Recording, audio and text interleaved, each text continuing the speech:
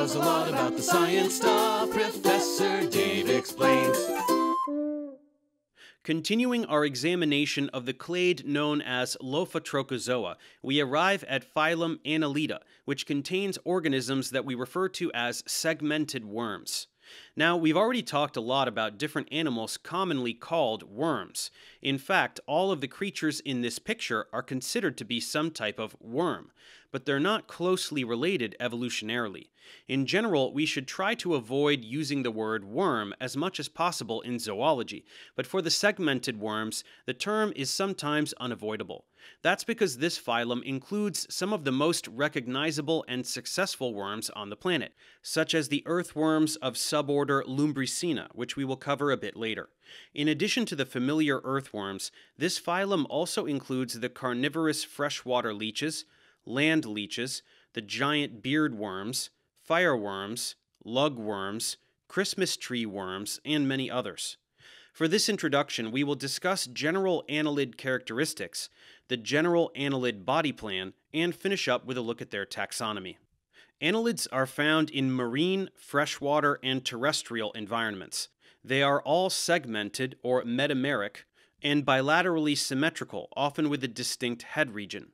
Most of them are free-living, some are symbiotic, and a few are parasitic.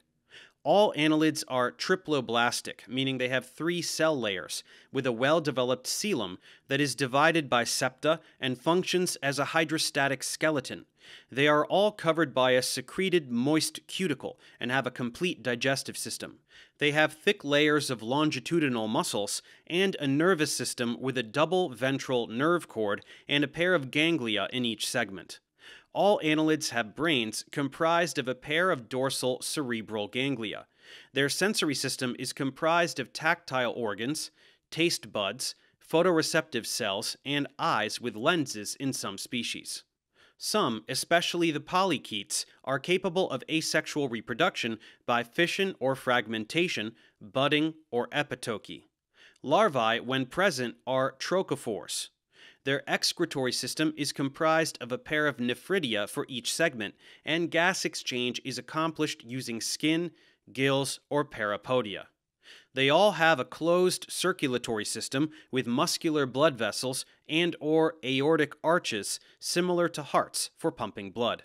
Finally, annelids are sometimes called bristle worms because, except for leeches, nearly all annelids are covered in tiny setae that are used for locomotion.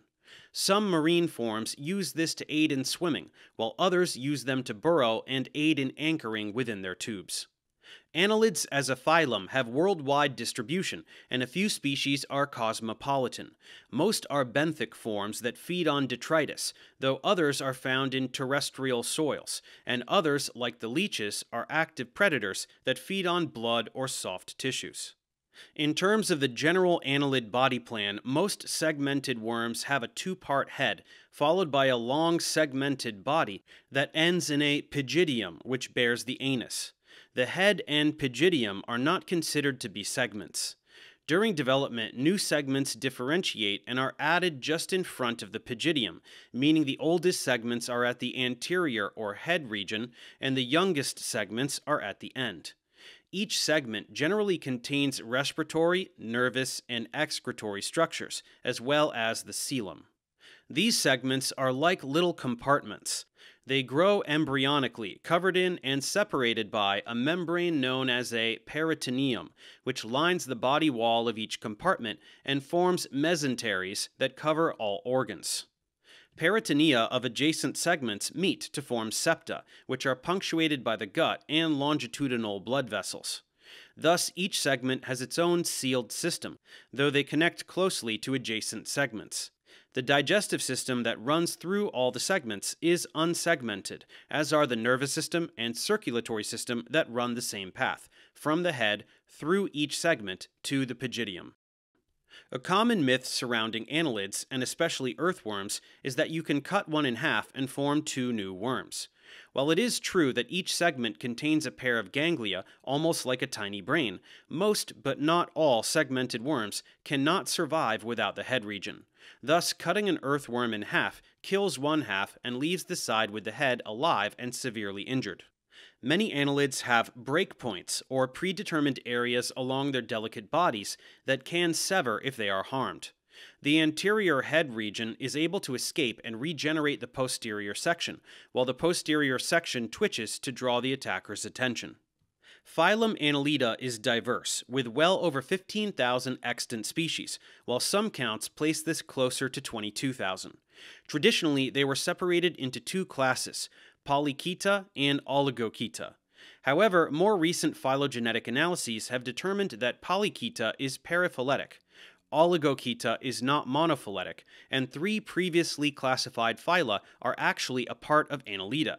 So annelid taxonomy has been in flux recently and will likely continue to be in flux in the future.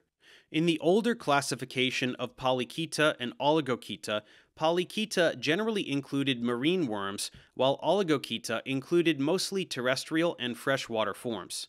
Sipuncula was once classified as a separate phylum, and the deep-sea vent worms of Pogonophora were once classified as their own phylum as well.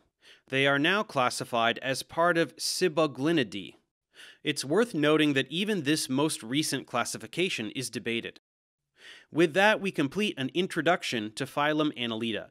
Let's now examine some specific members in more detail, starting with the marine worms of class Polychaeta.